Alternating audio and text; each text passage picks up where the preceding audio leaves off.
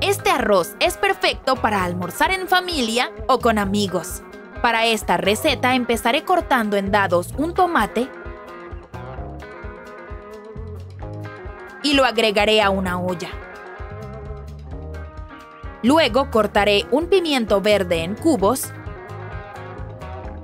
Por cierto, dime desde dónde nos estás viendo para poder agradecerte por seguir nuestras recetas. Y lo añadiré también. Ahora voy a cortar una cebolla roja en cubos y la agregaré a la olla.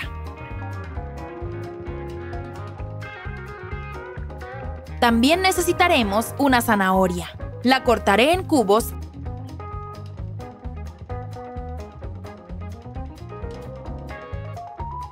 y la pondré en la sartén. Para continuar, voy a agregar 2 tazas de arroz,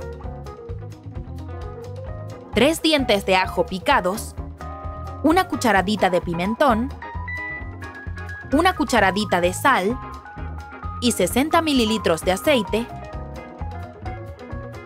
y saltearé muy bien estos ingredientes. Si te está gustando esta receta, quédate hasta el final para ver la lista de todos los ingredientes.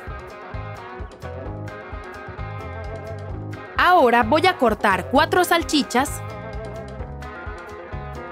las agregaré a la olla y mezclaré. Si has visto este video hasta ahora, es una señal de que estás disfrutando de nuestra receta. Así que escribe en los comentarios, me encanta el arroz. Luego voy a agregar 400 mililitros de agua, revolveré,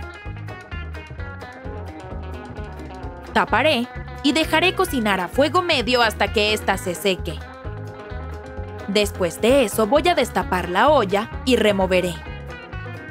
Chicos, esta receta es muy fácil de hacer y queda muy rica.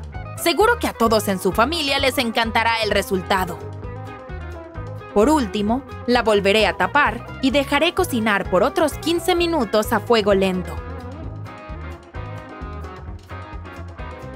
Para darle un sabor aún mejor, le voy a agregar cebollín al gusto y mezclaré. Asegúrate de hacer esta receta en tu casa y luego regresa para contarme cómo te quedó. Nos encantaría saberlo. Y nuestra receta está lista. Ahora solo disfruta. Realmente espero que la hayan disfrutado. Muchas gracias por verla hasta ahora. Nos vemos en el próximo video. Adiós.